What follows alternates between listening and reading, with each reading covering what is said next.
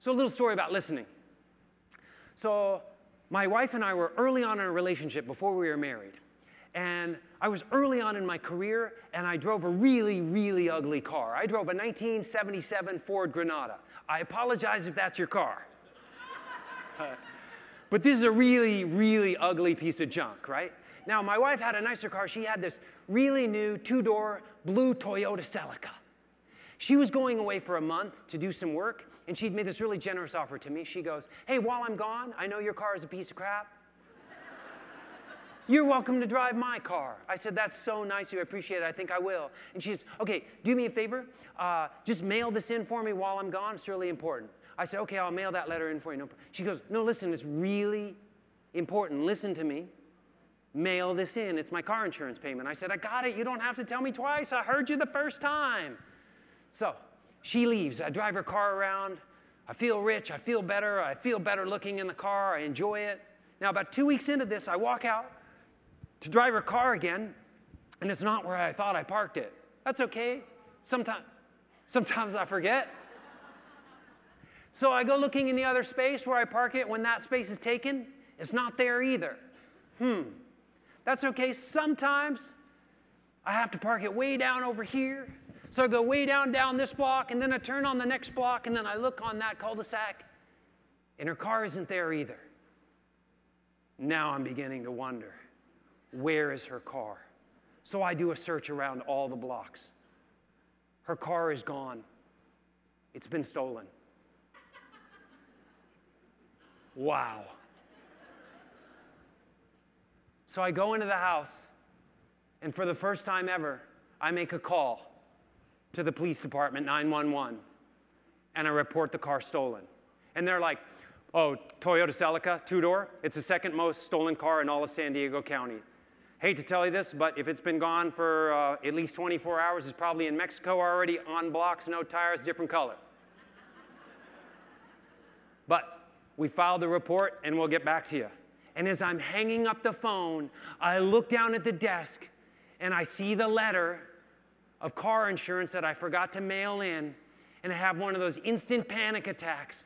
And I open it up praying, and my prayer is not answered because it was her annual car renewal, and is now past due, and her car is uninsured because I forgot to mail in the letter. So I decide, like, what do you do in that situation? Do you call her while she's working with these youth at, at a positive development camp? Or do you wait till she comes home? And I think I will just wait till she comes home. No sense in interrupting her positive experience with bad news. I'll never forget this. We're at the San Diego airport. My girlfriend comes off of the airplane. I haven't seen her in a month. And it's like one of those romance movies. She's running towards me in slow motion. She's so happy to see me. She got this huge smile on her face. I'm not quite the same. And she lands right near me. She puts me in a hug. And then she backs up to see what's wrong. And she goes, what's the matter? And I go, well, I got bad news and worse news. And I don't know which one to tell you first. And she goes, it couldn't be so bad. Like, just tell me, all right, what's the bad news? And I go, your car has been stolen. And then she looks like she's going to cry for a second. She looks to see if I'm serious. And she realizes I am, and then she just suddenly smiles, and she goes, I'm not going to worry about it. That's what I have insurance for. What's the worst news?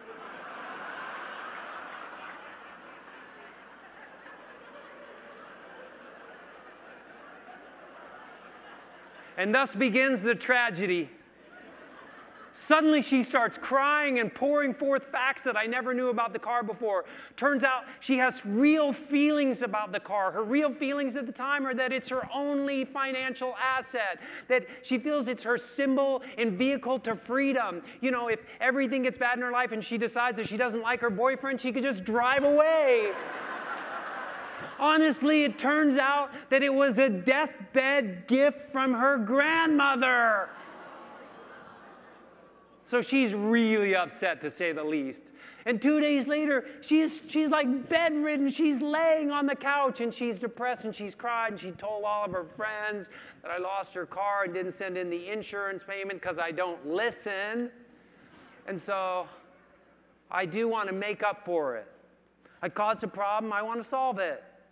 You can't solve it by getting her car back, but I walk up to her and I go, you know, she's sideways like this. So I'm like, honey, I'm going to go to the store for you. I'm going to walk down to Whole Foods. I'm going to get you anything you want. What do you want? I don't want anything from you. Okay, I understand, but I'm going to get you chocolate ice cream. That makes everything better. Do whatever you want. So I walk down to Whole Foods. It's 2 blocks away. And I walk into Whole Foods. And of course, what I see in the parking lot of Whole Foods is a blue Toyota Celica that looks like my wife's, because I am now doomed to see blue Toyota Celicas for the rest of my life everywhere we go, especially when I'm with Deanna, right? And then I look. This is a true story. It is not just a blue Toyota Celica. It's actually my wife's car. It's my wife's car. The thief is shopping at Whole Foods when I walk there. Absolutely, totally true story. So I have a chance to be the hero of this story. So I decide that I'm going to man up. And I don't really know what that looks like even. But I'm going to try it for the first time.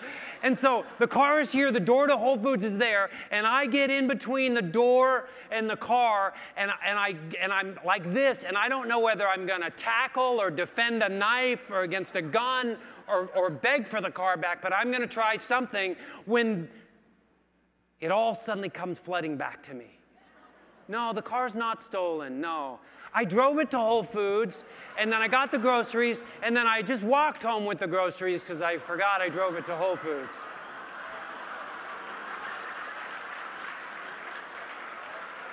Yes, I'm that guy. I am that guy. I got a lot on my mind. Now you understand the infinity story. I got no credibility at home.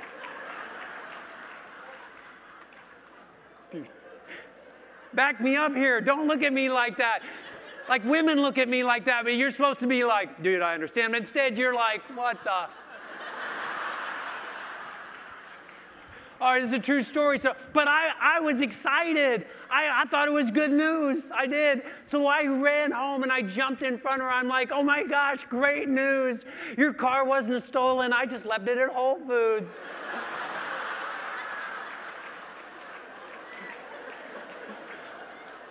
First words out of her mouth were cuss words. Yeah, I was shocked. Second words were, give me my ice cream. And I was like,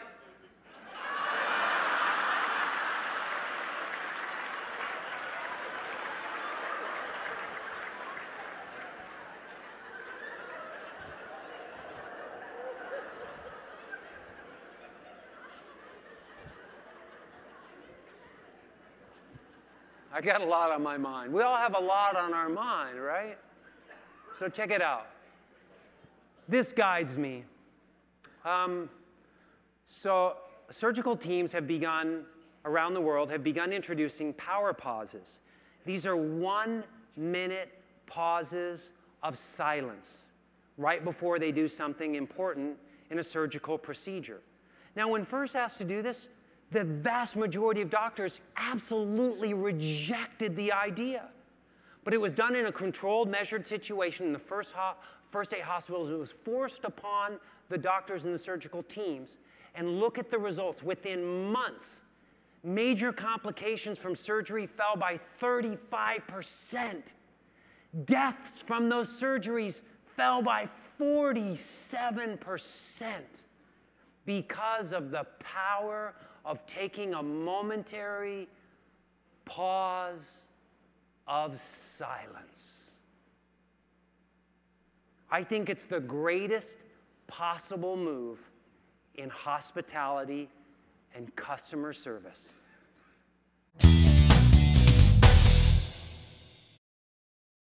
Hi, this is Patrick. Subscribe already, all right? Click that subscribe button.